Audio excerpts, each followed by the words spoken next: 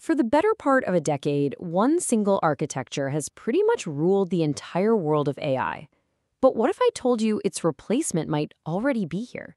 We're going to dive into what could be a massive changing of the guard, a new model from Google DeepMind's that might just change the very way AI, thinks. So the story of modern AI, it really boils down to a few key moments.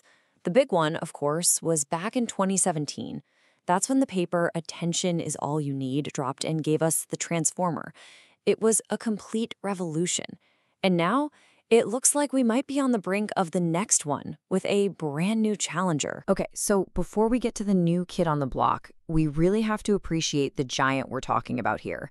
The transformer isn't just some AI model. For what feels like forever, it has been the AI model. The one. Yeah, if you've used any big AI tool lately, you've used a transformer. We're talking about the engine that's chugging away inside Chat GPT, inside Google's Gemini, in Anthropic's Claude. It's even the magic behind those mind-blowing videos from Sora. Ever since 2017, they've just completely owned the space. But all that power, it comes with a pretty big catch. Right, so what is that catch? Well, for all of their incredible power, for all their brilliance, transformers are shockingly inefficient. Here's the problem in a nutshell. At its core, a transformer is just a brute force system. Think about it. When it reads a sentence, it treats a super simple word like the with the exact same brainpower as a really complex concept like quantum mechanics. Every single word, every token gets shoved through this massive 100+ layer pipeline, no exceptions. And as you can imagine, that brute force approach has some major downsides. We're talking extremely high computational costs, a huge memory footprint, and just a colossal waste of energy and resources. It really is like using a sledgehammer to crack a nut, over and over and over again. It just screams there has to be a smarter way to do this. Well, it turns out there is a smarter way, and it has a name: mixture of recursions. So instead of brute force, this new architecture from Google DeepMind is all about, something more like intelligent management. So what exactly is mixture of recursions, or MoR as we'll call it? At its heart, it's an architecture that can dynamically allocate its brain power. It's smart. It looks at every piece of information coming in and decides, right there on the spot, how much processing it actually needs. It finally stops treating every single word the same. The best way to think about it is like a traffic cop for data, right? So the tokens, the words, they arrive.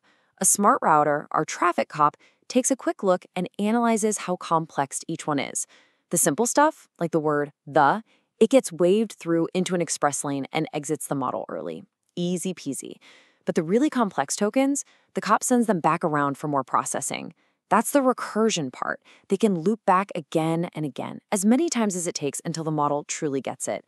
It's just such an elegant and efficient way to do things. And you've got to understand, the implication here is massive.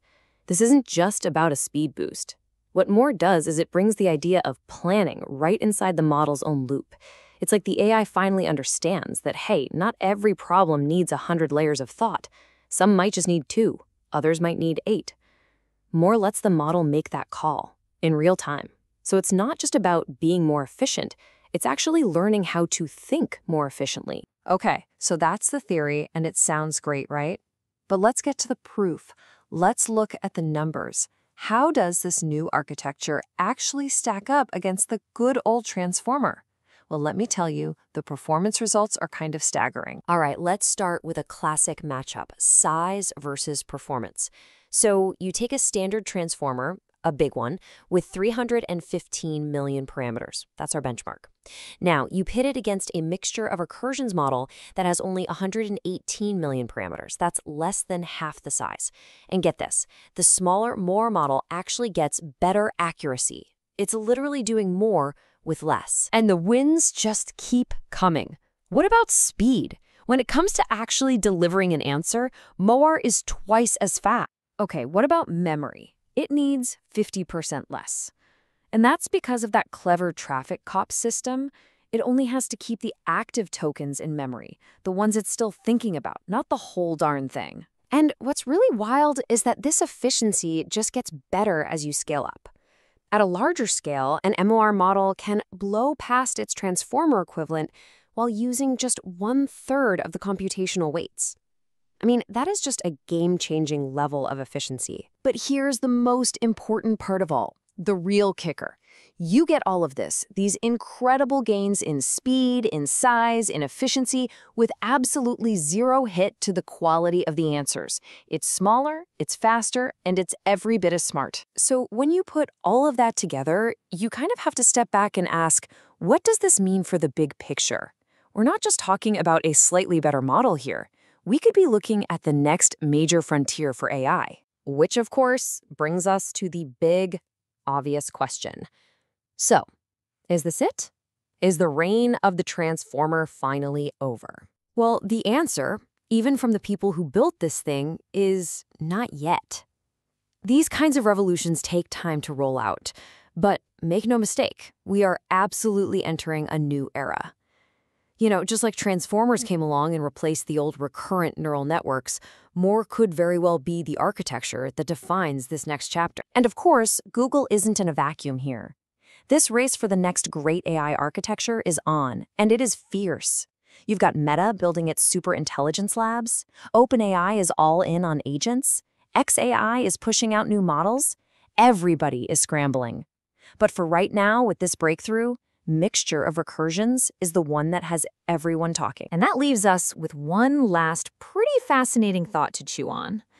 The immediate story here, sure, it's about efficiency.